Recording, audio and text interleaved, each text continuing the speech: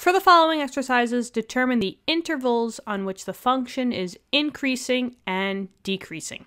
Okay, so I have two functions over here, and I just have to figure out where on the graph are they increasing and where on the graph are they decreasing by understanding what they look like on the graph and seeing where the increasing values and decreasing values are. Okay, so I wrote down a little cheat sheet here to help guide you guys to do this problem. The first thing that you're going to do is you need to identify what the original function is. There are about 6 functions that you guys should know, like the back of your hand, you got it all the time and you can, quickly know what those graphs are. This one obviously is not one of them, right? But there's a simplified function that you guys should know. And you only take into consideration what is happening to the x. I don't care about any big values. I don't care about any numbers out here. If there was anything out here, I only care about what's happening to the x. So in this case, here's my x value. It's not being squared or raised to the third. However, there's a square root under it. I don't care about this plus 4 because that's part of a shift that was done afterwards. And this negative value, your original functions that you should memorize should all be positive. So I'm going to talk about this in a little bit. So basically, your original function was a to the x equals the square root of x. And this is the function that you guys should know, like the back of your hand. It's a pretty simple function.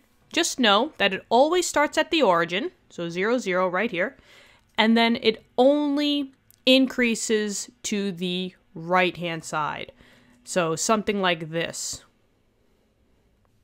That is your graph of just the square root of x. There is no negative values for your x here, okay? So that's the first part. Great. Now, let's notice what horizontal shifts are going on. It's the horizontal shifts that tell you where you're going to be increasing and decreasing. So I'm just going to put that up here. If you want to find out increasing and decreasing intervals, basically, you just need to know what your horizontal shifts are. And I wrote down over here the notation that you'll normally see for horizontal shifts. It's going to be a number, and they have it written here as h inside of a parenthesis. I write it a little bit, easier for you guys to understand. Just know that if you have a parenthesis with x minus some number, you're shifting to the right. And if you have a number inside of a parenthesis with x and it's plus, you're shifting to the left. Now here, you might say to yourself, well, there's no parentheses here. However, there are secret parentheses, right? It's just something that you're doing or you're adding or subtracting with the function while the function's going on. So in this case, I have a square root, and inside all of this is being square rooted. So the whole thing is technically in parentheses. So this plus 4 is your shift. Now, if the plus 4 was out here and there was no square root, it would not be part of the horizontal shifts. That would be a vertical shift. But here, we are shifting. It's a plus, right? So down here, pluses means that you shift to the left. So we are shifting, we'll say 4 units to the left. Okay, we're getting somewhere. So that means I got to go 4 numbers, 1, 2, 3, 4, to the left, right? So that means that my start doesn't start here. It will start all the way over here. And then it's the same graph, because technically now it's x plus 4, and that is something like that. However, there's a negative here, and this is super important. Negative, whenever you have a negative sign affecting your x value, that is a flip. So negative x means that you're flipping the graph.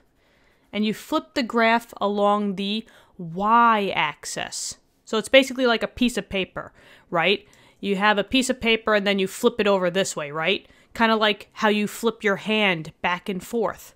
That's the same thing that we're doing here. I'm literally going to take this and I'm gonna take this and flip it the other way. You see that? So now instead of it starting at -4, I need to start it at 1, 2, 3, 4, +4 because of the flip. Like that. Do you see how it's flipped? You see how I took this guy and flipped it over, and now it's this. It's basically the opposite. So what I'm going to do is I'm going to just get rid of this to kind of just make it easy. Whoop, that took away the line. We don't want to do that. So this part, and I'm going to just go like that. This over here is the new function. Okay, so now let's just take note. Where is the new origin? Well, not the origin, but where it crosses 0, it's right here. So I'm just going to put a line here. And as you can see, we always read graphs from left to right. It looks like it's decreasing, it's going down. But is there an increasing component? No, right? It doesn't kick back up. So is there any increasing interval? No. So for increasing, I'm going to say none. However, for a decreasing interval, let's see. We had to start all the way over here. That's -infinity. And we come all the way down to 1, 2, 3, 4. And there you go. All right? So we have a decreasing interval here, but no increasing intervals. And this is your answer. Now let's try to do the same thing for this one. So always start with number 1. Identify what the original function was. Strip away all the big numbers and only go for what the x is being done to it. So here, I got a square root of x. I don't care that it's multiplied by 3. I don't care that it's -1. My original function was k of x equals the square root of x. And that one you should always know what it looks like. It starts always at the origin and just goes up a little bit, something like this. You don't have to be exact as to what, where it goes off to, but just know where it starts for this type of problem. So this is the original square root of x.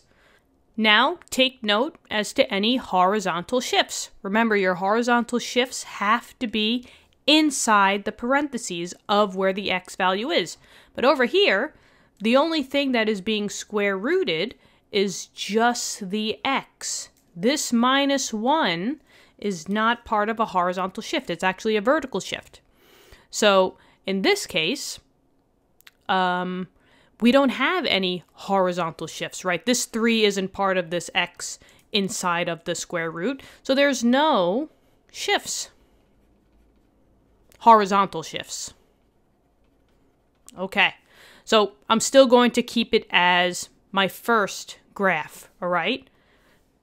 However, you have to take note when you have negative values. Negative values that's being multiplied by a function. Now in this case, when you have a negative value that's being multiplied by the function, in this case it was square root of x. This is flipping also the graph. However, this is the different way of flipping than the other way. This one is if you have a piece of paper, you flip it downward now. You don't flip it across. You flip it downward. So it's kind of like, flipping your hand to you. So now this one, instead of flipping the graph and going this way, that would be flipping across. You're going to flip downward. You see that? And that is your new function, per se. We just have to be general. We don't have to know the specifics. So in this case, it looks like we only have a decreasing function, right? You see how it's going downward? So is there any increasing function? Nope. So still increasing none. However, what's going on with the decreasing function? Let's see, decrease starts at what? It has to start here, and that's at 0. Then it goes all the way over here, and that's, infinity. Can't really say when it's going to stop. So that's your interval. So just know that there's no increasing interval. It's just a decreasing interval. So it's basically the same for both of them, but just different intervals.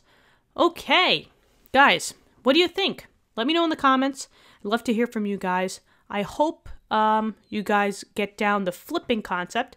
I'm sure we're going to do tons more problems that has to do with flipping, so I got you covered. Make sure that you're on the playlist. If you're not, get on the playlist. There will be a playlist button at the end of this video that you can click it, and you'll see all of the videos for transformation of graphs.